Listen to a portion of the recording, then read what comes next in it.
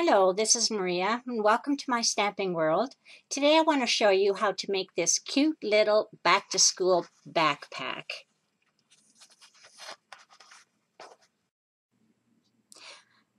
The backpack that I showed you was blue, and I made that for my grandson. Now I'm going to make one for my granddaughter, and her favorite color is pink.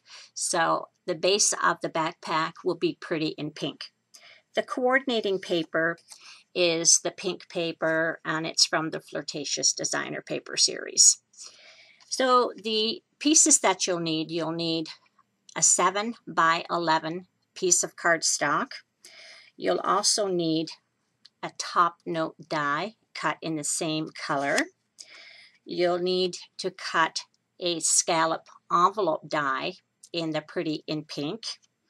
And in the coordinating cardstock, another scallop envelope and another top note die.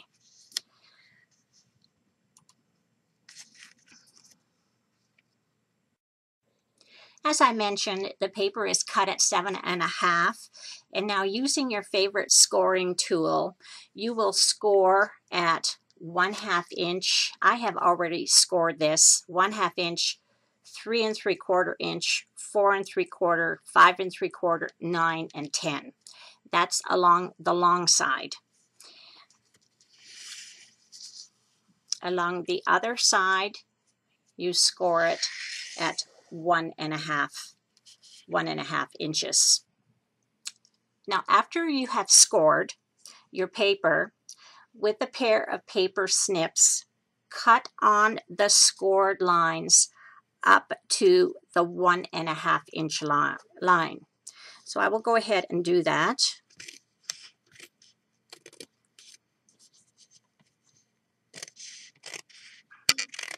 And I'll just finish cutting those, and I'll be right back. Okay, I'm back. So I have cut along the scored lines up to the 1.5 inch line. Now the next thing, this 1/2 inch piece here, this 1/2 inch scored piece, I'm just going to snip it right off.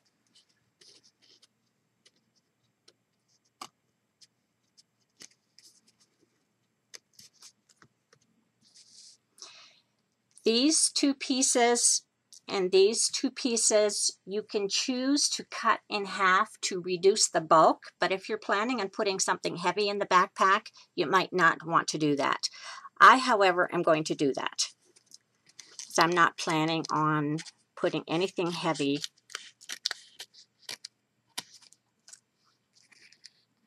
in the backpack.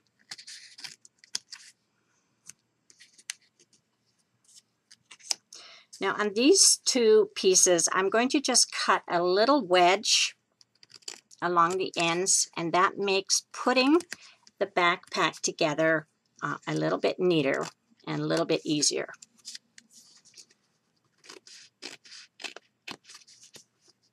See the wedge?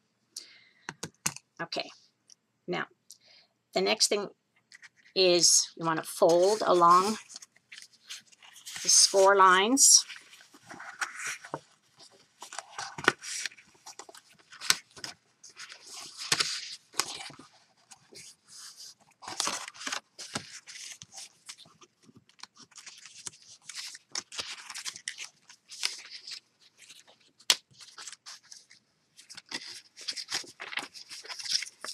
Now, because this is a backpack and you want to put some straps on the back, like I've done here, you have to identify the back and make some holes where you would thread the ribbon through. Now, I have pre-identified the holes and made a mark with the pencil.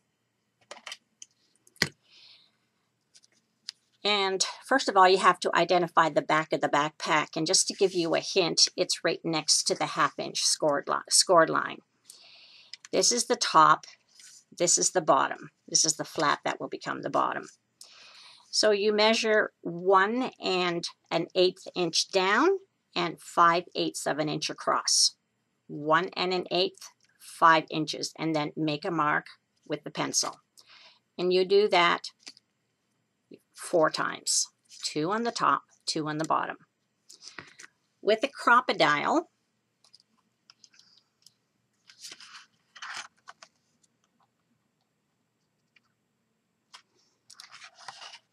line up your hole and punch.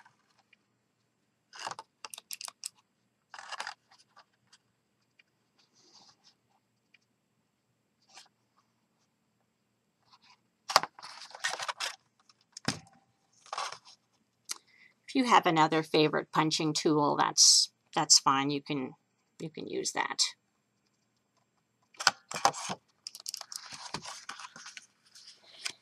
Now this is the hardest one to get at.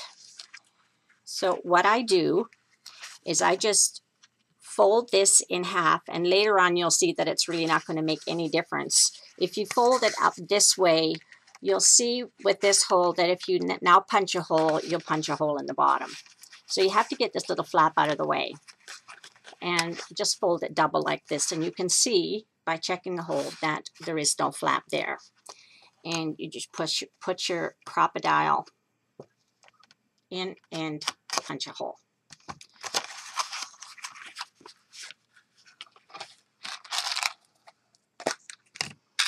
Now insert some eyelets in the hole, and that prevents it from tearing with the movement of the backpack. And these are the jumbo eyelets, and they're the antique brass. I'll show you how to put one of them in. Insert it in the hole from the front to the back. And this is the part of the crocodile that you use to put the eyelet in. And the raised part of the eyelet goes along the top. You put it in this way. It sits on it this way. I don't know if you can see that. Anyway.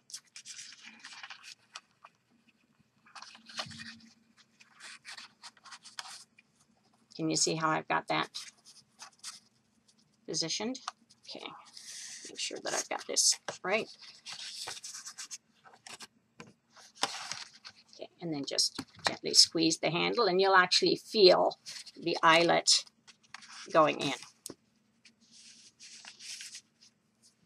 Okay, I'm going to put the other eyelets in, and I'll be right. Okay, all the eyelets are in. Now insert the ribbon through the eyelets, and I have chosen the 5/8 inch white satin ribbon. I tried pink, but it was just too much pink. And it's about 12 inches in length. And what I do is I cut the ribbon at an angle so that it has a pointy tip, and that is easier to insert through an opening. Start at the top or at the bottom, it doesn't matter, but insert from front to back.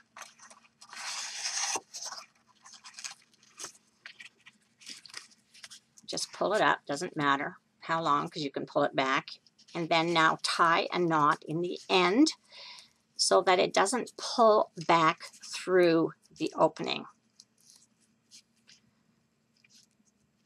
Don't tie the knot too tightly. And then just gently pull it back. Now back to the front. I do one at a time. If you can find you can do both at the same time, then that's fine.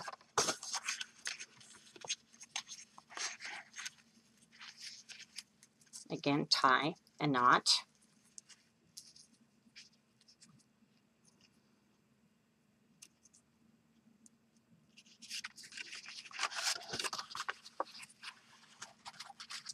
There, you have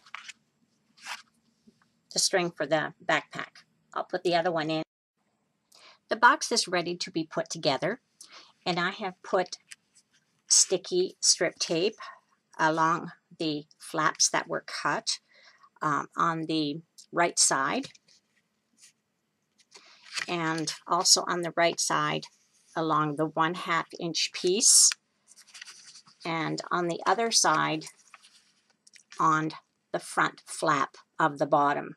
Remember, this is the back flap, and remember it has the little fold in it.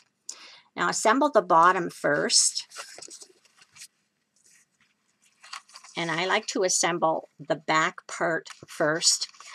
And just a little tip for you. A lot of people find, and myself included, found that it was really hard to get the pink layer off the sticky strip. If you rub it with the bone folder, the top should come off very easily. Voila.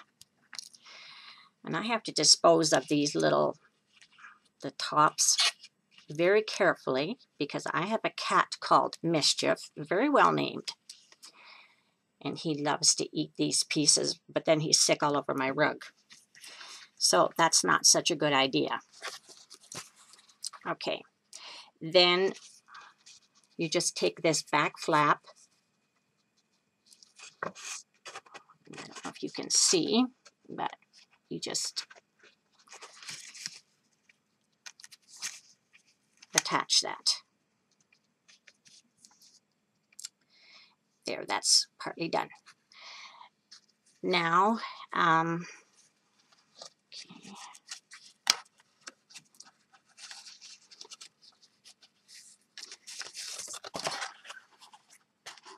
Now I do these, and again, rub it with a bone folder.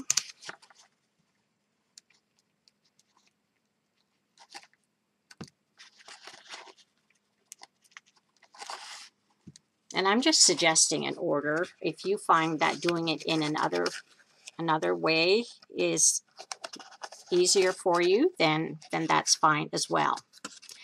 Now this is the front flap, and I always do it last, and it's going to fit. I probably should have left that one to the end. Let me just loosen that one. There. Okay.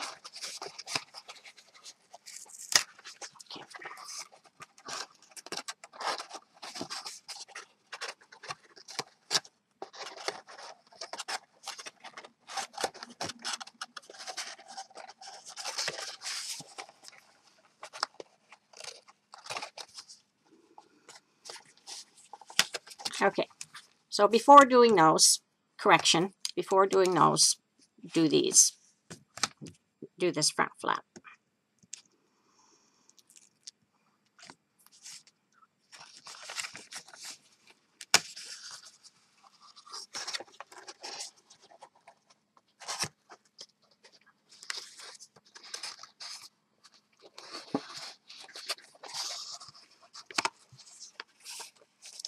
Now these flaps go inside.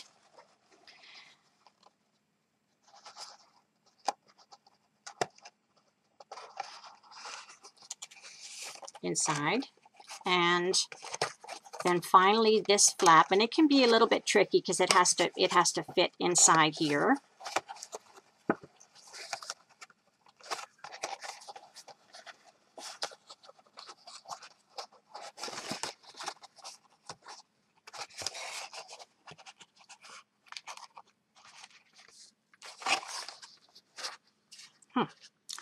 That's not very straight. Now, so again, remove the tape to cover off the tape, and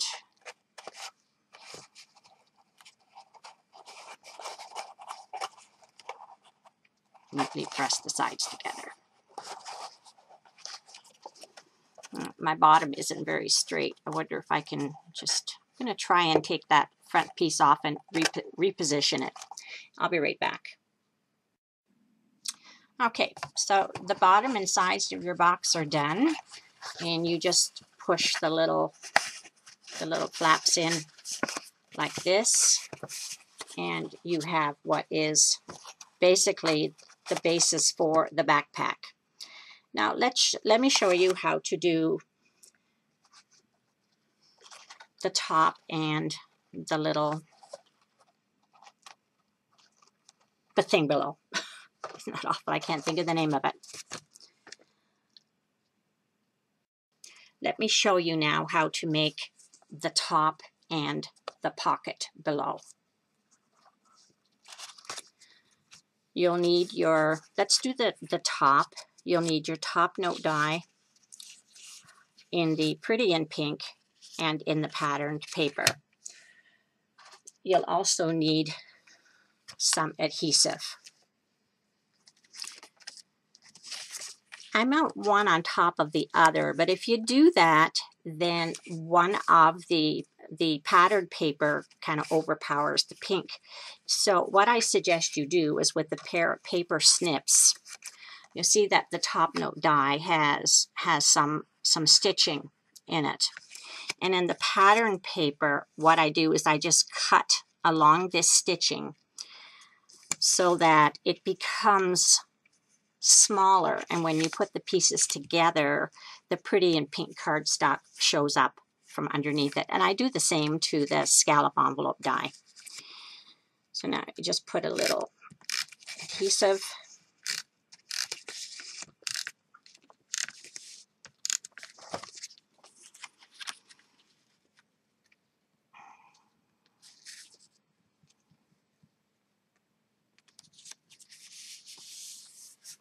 There we go.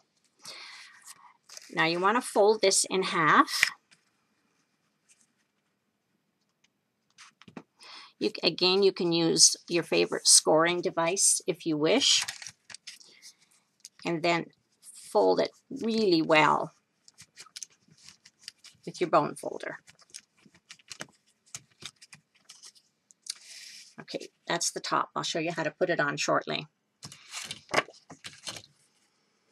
The scallop envelope die is the same, and again, if I was to put one on top of the other, again, the pattern paper would make it disappear. But in this case, I only cut off right up to the scallop, along the scallop of the scallop envelope die. I didn't bother around the rest. It's going to be folded over anyway.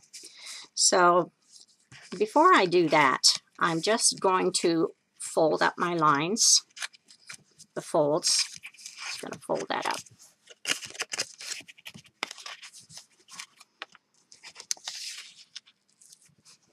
And the same with this.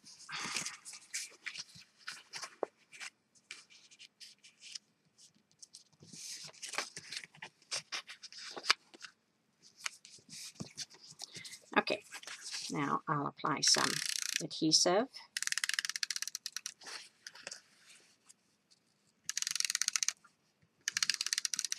And I apply it on both sides of the fold line.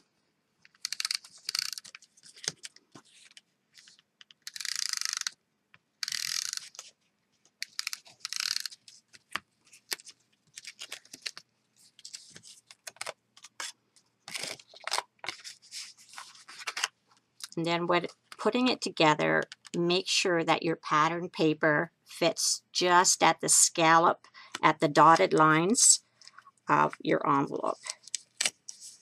There. Okay. Refold on the fold lines, and again, fold well. Crease well with your bone folder.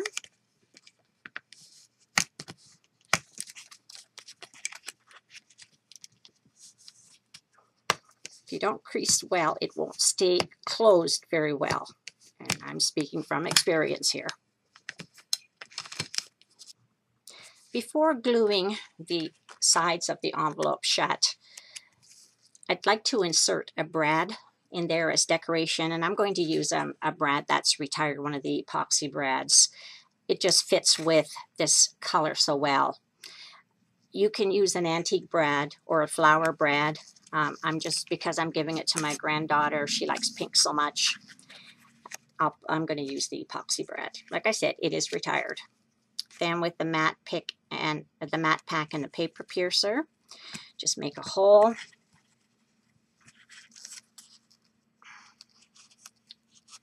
Insert the brad. And we're done. Okay. Notice that I closed the envelope and lined it up to make sure that the brad would not be would not interfere with opening the envelope.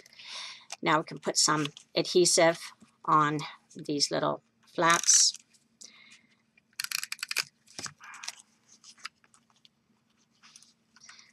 And don't glue it down too tightly, because you want to be able to put some things in it.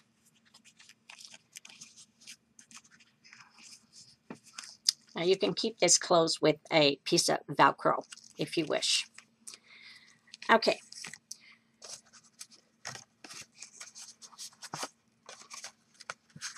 So that's the back. This is the front. And you can do this two ways, and I have done this two ways.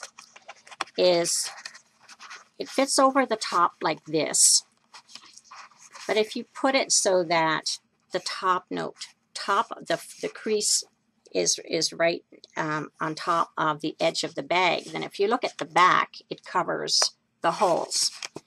So you can either move it up like this so that the back is just above the eyelets, which makes your backpack actually look longer. And I quite like that look, so that's what I'm going to go for.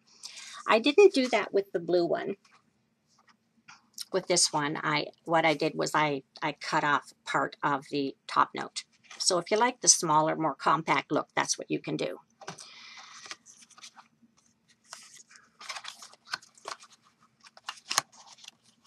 So I'm only going to glue or put some adhesive on the back part, because I want to be able to open up the backpack.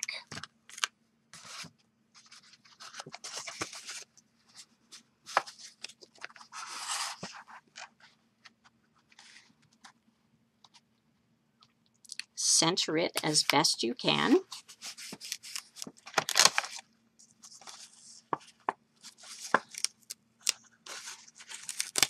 It's not straight.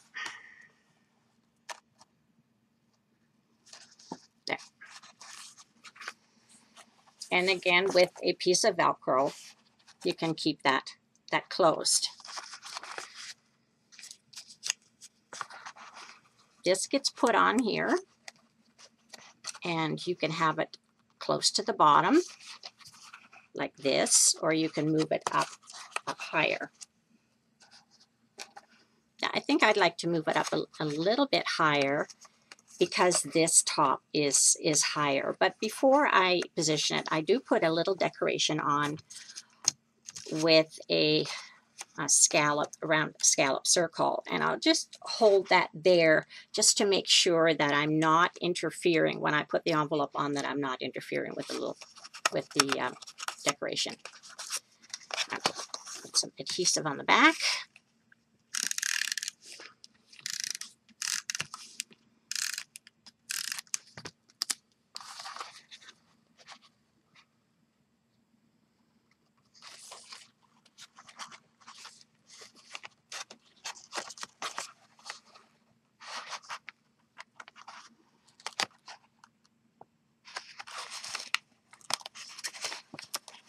Today is not my day for putting things on straight.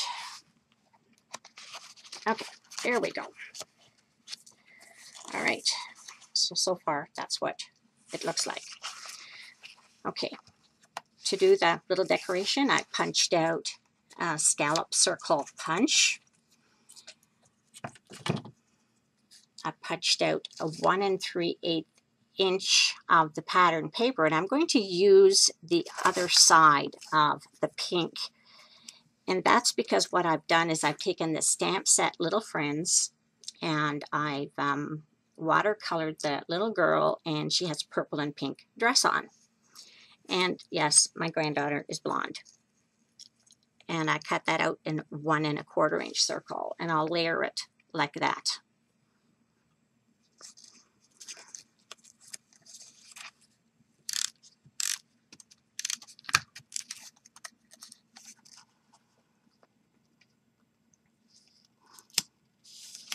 I think the Wisteria Wonder looks quite pretty.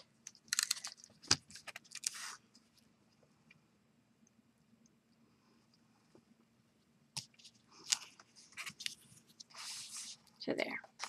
Okay. and this is going to go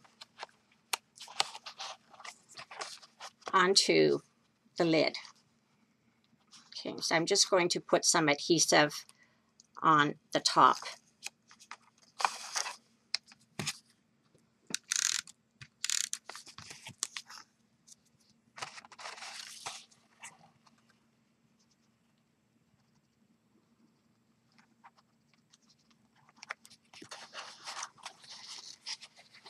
There, you can put some Velcro right under the image and hold it down. Sometimes Velcro works quite nicely, other times it doesn't. Anyway, and that's your completed backpack. So this is the backpack for my daughter. This is the one that I made for my eldest grandson, and I used the flower brad there, and the stamp was from Greeting Card Kids. And this one I made for my other grandson. You can't make one without making them for all. And this is a different designer series, the Birthday Top designer series. And I just wrote the letter A+ on there. So this is for my middle grandson, and now for my granddaughter. So I hope you enjoyed this video. Thank you very much for watching.